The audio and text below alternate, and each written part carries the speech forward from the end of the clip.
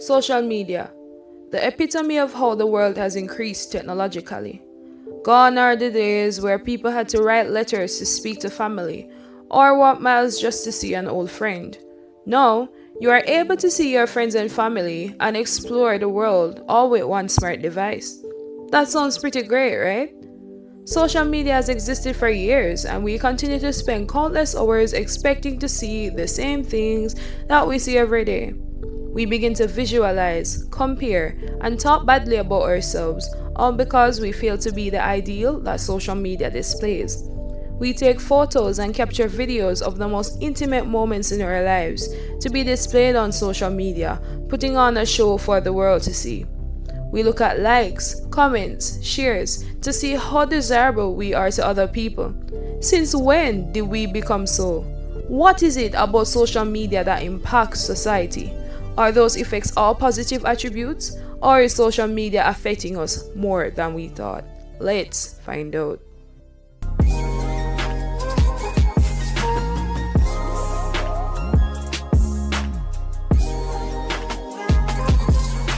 Hi, my name is Tori. Welcome to Commentary, where I talk even when no one is listening. Before I begin this video, I'd like to implore you to like, share, subscribe, and comment because it does help me a lot, and because it shows how interested you are to hear me speak. To my current subscribers, I'd like to say thank you for the continued support and sticking around so that you see new videos. Thank you guys so much. We are going on 23 subscribers and strong, and I'd just like to say again, thank you so much. What is classified as social media? Social media is defined as websites and applications that enable users to create and share content or to participate in social networking. The basic social media platforms that we are accustomed to are YouTube, WhatsApp, Twitter, Snapchat, Instagram, among many others. However, each social media site can be classified in different categories, such as social networks, media networks, discussion networks, as well as many others. In the earlier days, people used to communicate not only by phones or texts, but people used to write letters, pass messages verbally, or send messages in bottles? Allegedly. But for real though, social media began on May 24th, 1844 with a series of electronic dots and dashes taped up by hand on the telegraph machine. In the 1980s and the 90s, according to the History of Social Networking, on the technology site Digital Trends, the Internet's growth enabled the introduction of online communication services such as CompuServe, American Online, or Prodigy. This gave rise to the earliest social media networks, beginning with short-lived 6 Degrees profile uploading service in 1997. This service was followed in 2001 by Friendster.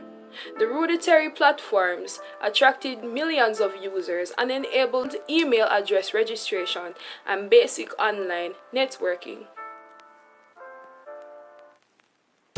We will now go to the popular media sites that we know of now.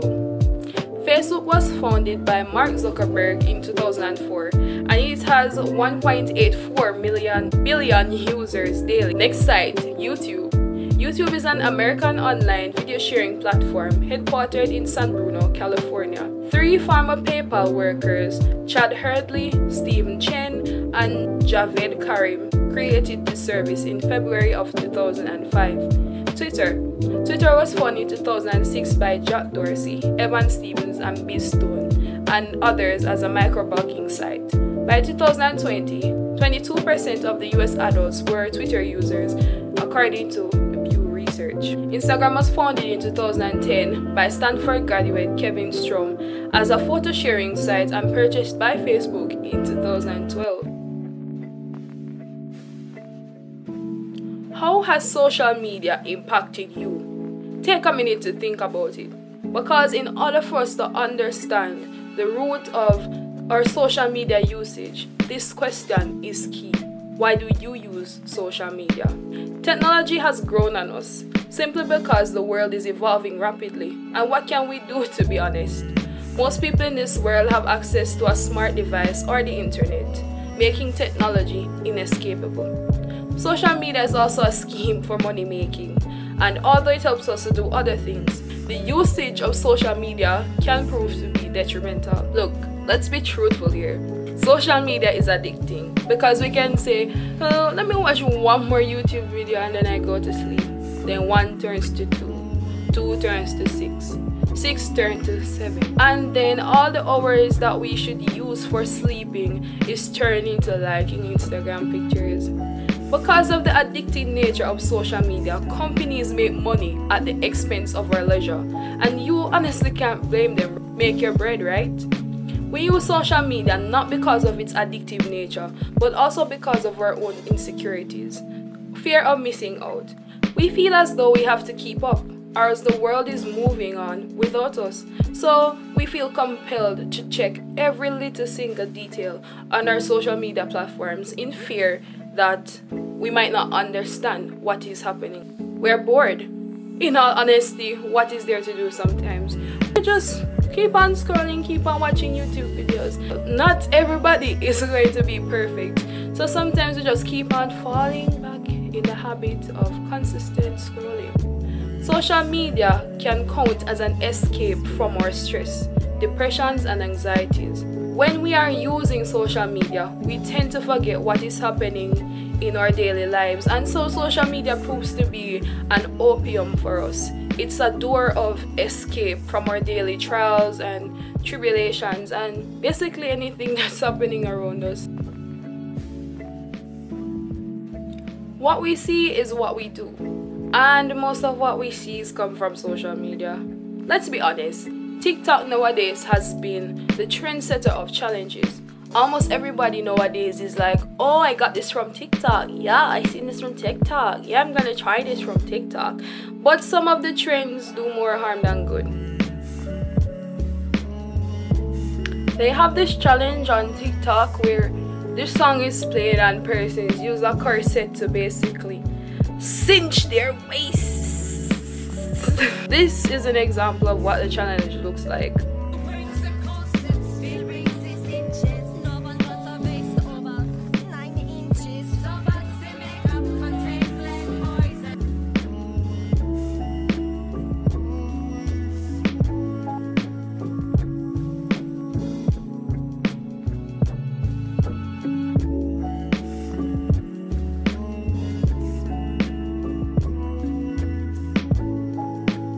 Corsets are used to assist in posture while conforming the body in a favorable shape.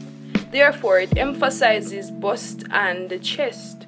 The thing that caught me most about this challenge was the fact that persons who couldn't use a corset really looked like they were hurting themselves to achieve this unrealistic body image. And because corsets create such an image, it may leave other persons to even feel insecure about their own bodies and be wondering like, oh, I wish I could look like her, or how does hers look like that? So it leaves the space open for comparison between you and the person you are watching. Honestly, this challenge is so disgusting, and I think that when persons are using social media, they should also educate their children on the dangers, the positives and the negatives on social media. Not everything is meant to be shared, especially when it comes towards young children. There was this challenge called the Foreigner Challenge, in which they would play this song called Foreigner, and children would basically share explicit photos of themselves. There's another challenge on TikTok where persons were basically moving to the side and showing off their side profiles. My initial reaction to this was, why does this make any sense? Why does your side profile matter? All these challenges do is decrease the self-esteem of others. Some people literally want gratification for their looks, and some of them use trends like these to fish for compliments that could make a positive impact on other persons who feel down on their self-esteem. But people do anything for clout. A next trend that is happening not only on TikTok but other social media platforms is the glow up. Glowing up is basically a person trying to evolve themselves in somebody that is desirable to themselves. So they change their mindsets and attitudes. And also it's a physical thing where people buy new clothes, new shoes in order to look good for themselves. And honestly, I'm all for that. Just do what you want to do and look good while doing it. It's wrong with wanting to look better by putting on a little bit of makeup, wearing nice clothes, changing your appearance or mindset. But the strain of wanting to conform to society's beauty standards is what makes the glow up trend so toxic. Don't prioritize wanting to put yourself in the ideal, but instead use the glow up to make yourself feel more approachable to you. Don't feel insecure by wanting to look like somebody else. Do the glow up trend for yourself. Body image is defined by the Merriam-Webster dictionary as a subjective picture of one's own physical appearance, established both by self-observation and by noting the reactions of others. Social media is a dominant contributor to what we think of ourselves, but we don't see it in plain sight. There are different body types that are existing on the social media platforms. Therefore, we are open to the concept of comparing ourselves to others.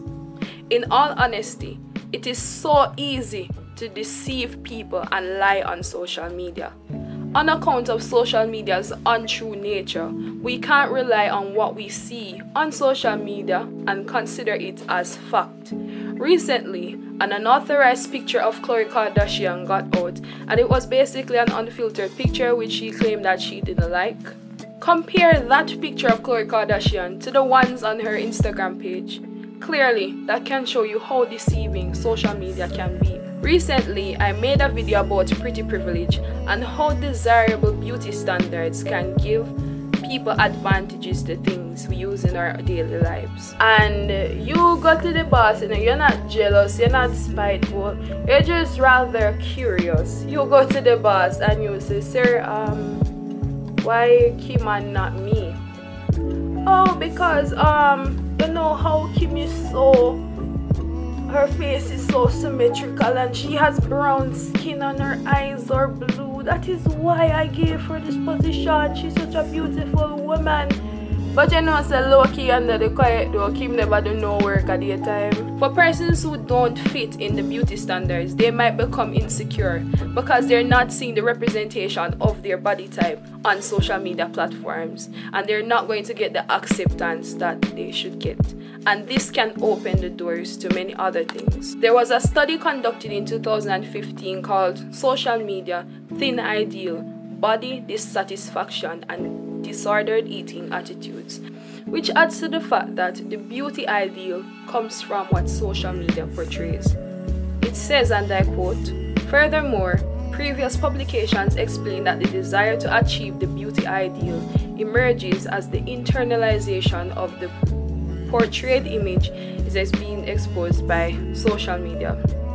We always hear of women having issues with physical appearance, but it has the ability to affect men as well. And I quote, "Men are faced with trends that give rise to the desire for a muscular and lean body. This may result in body dissatisfaction. Body dissatisfaction is associated with a plethora of health consequences. Social media has been named one contributing factor for male dissatisfaction. Due to this beauty ideal, it leaves space for insecurities and doubt in one's physical appearance. The images on social media sites are idealized and unreal due to the digital altercation, thereby setting high expectations from individuals in society. Imperfections are removed by airbrushing and using other digital apps to whiten teeth, slim waist, and reduce sizes in order to be accepted by beauty ideals. These techniques may further lead to negative consequences of increased body dissatisfaction, body modification, and low self-esteem issues. Unrealistic images of femininity, beauty, success, and body shape promoted through social media images are associated with the development of eating disorders and body dissatisfaction disorders.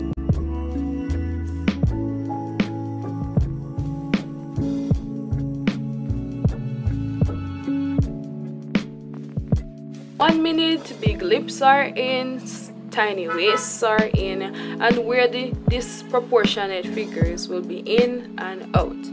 Does the Kylie Jenner lip challenge ring a bell? It is the perfect example of how social media is a contributor for body image due to what is presented to us. Society is always going to be subjective when it comes to beauty because different people perceive things in different ways. Things are subject to change and people throw away old for new real fast. I spoke about the physical strain social media has on us, but what about the mental strains? Social media contributes to depression, and it is often described as a force for togetherness, but a digital device can't substitute for a social connection. It will try, but it fully won't. According to an article entitled Social Media and Mental Health, the fans need face-to-face connection to be mentally healthy. Nothing reduces stress and boosts your mood faster or more efficiently than eye-to-eye contact with somebody who cares about you. The more you prioritize social media interaction over in-person relationships, you are at risk for developing mood disorders such as anxiety or depression. Instagram was or still is in the process of removing likes, which is a huge step to building a more positive platform. We care about numbers too much, for real. And this is something that we should stop doing. If you post content and it doesn't do well, persons will overthink it and chalk it up to being as they're not desirable enough for cyber attention. Social media can even affect you when people post about their accomplishments. Not that anything is wrong with that, but it can cause the average person to start overthinking and just be like, oh, why can't I be like Samantha who lives in a mansion and has tons of money?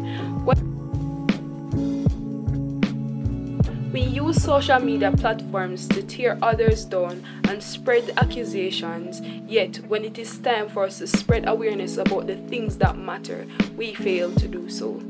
Cyberbullying or cyber harassment is a form of bullying or harassment using electronic means.